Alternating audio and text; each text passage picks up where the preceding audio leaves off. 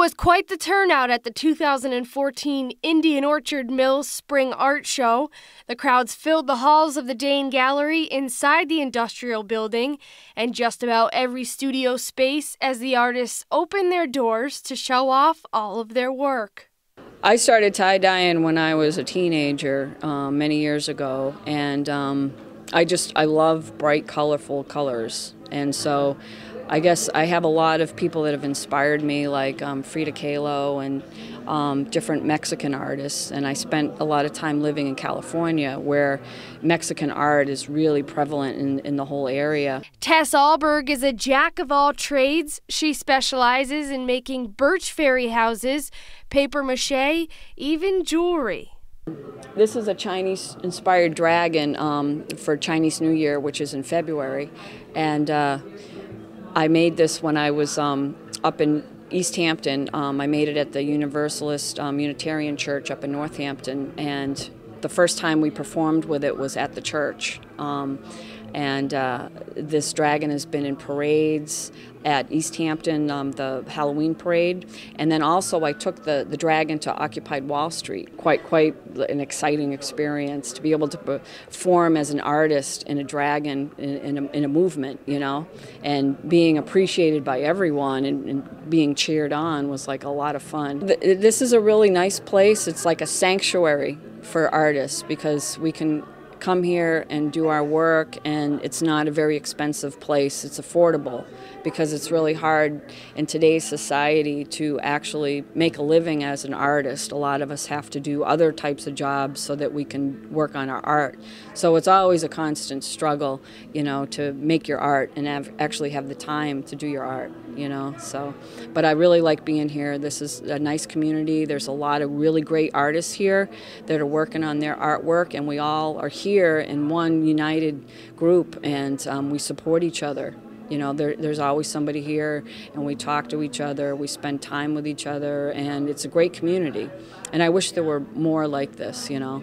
Viewers found their way through the maze of the mills, which is known as the largest artist collective in the region. Artist Ed Snyder can't say more about how this community conducts itself.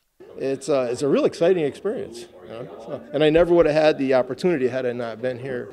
A woman named Emily, and this is a bus that she helped found the Chicopee Library, I guess, and this is going to go into the library. And it was a commission that came to me because the people saw me here at the mill, and so the exposure here was helped me a great deal. And not only did they give me the commission, but I didn't even know what I was doing. You know, but I tried a couple little practice pieces, and the next thing you know, I talked to a lot of other different sculptors here in the mill. So, you know, I was able to collaborate with a lot of other artists. And that's one of the great things about being a part of an artist colony like this, is you have a lot of people that you can go to and pick their brain and get help firsthand. And I was able to create this wonderful sculpture out of this white clay. And now I've made a mold of it, and I'm actually pouring bronze, powdered bronze with like a super glue kind of stuff. And it's like 90% bronze, and it comes out as a heavy metal bronze sculpture.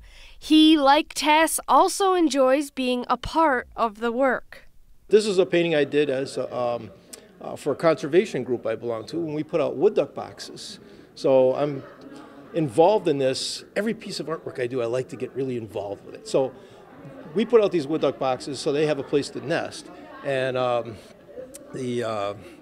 they need a natural hole in a tree, and there's not often that many. So we put 66 of them on the Housatonic River. I have at least a couple dozen of them down the Chicopee River here. And every year you have to go out and service the boxes. You have to pop the top off and put new wood chips in there. And this is a rendition of the hen waiting for her eggs to hatch. It was used as a fundraiser to help with the club I belong to, and as a fundraiser also with Ducks Unlimited. And I sold 60 prints of Ducks Unlimited, and they use that money to buy more land for ducks and habitat, things like that. So again, it's nice to be a part of your artwork in a special way like that, you know.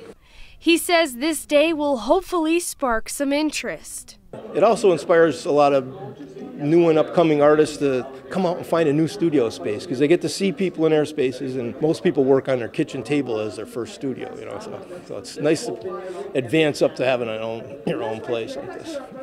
and a different kind of art offering a taste and expert operation located in the cellar. My name's Scott, and I'm from Lazy Valley Winery and Copper Moon Distillery. I make all the wines. I have 9 different varieties. The others are sold out. I just have 5 here right now. And this was licensed in 2007. The distillery was licensed in May of last year, so I also make liquor, different types of liquor.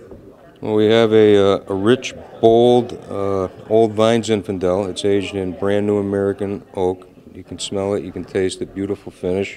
We have a reserve Cabernet aged in American and French oak, smooth, refined. A regular Cabernet aged 2 years in American oak. It's very oaky and very earthy. We have a regular red Zinfandel, spicy and peppery. And over here we have a white Zinfandel, semi-sweet. And as far as the liquor goes, I have a couple products. One I put out, I call it Devil's Daughter because it's 125 proof moonshine. I use corn, sweet feed, and sugar obviously to get the alcohol. And it's distilled. And I have another product, it's called Apple Pie Moonshine. It's made with fresh pressed apple cider, and I blend it with molasses. What makes his wine special? Where the ingredients come from. No more I Love Lucy, no. I get all the grapes from California, Lodi or Central Coast, and I just use grapes and oak for the red wine, and I use grapes and stainless steel for the white wine. And that takes a good year for them to mature, except for the Cabernet. That's 2 years in oak just because of the grape and the hardiness. But I've learned over the years, I've been making wine since I was 16, I'm 50 now. I've learned how to manipulate the wine so it ages a little bit quicker. But as far as the liquor goes, as soon as it comes out, it's ready, if you want to purchase clear liquor. The perfect pairing for the occasion. This is my first one doing the first art show here at the Indian Orchard Mills. It's very educational, it's very informative, and it's a lot of fun. There's a lot of people that are interested in art, and they're also interested in wine. So they kind of go together. I'm Darcy Fortune, M-PACT TV.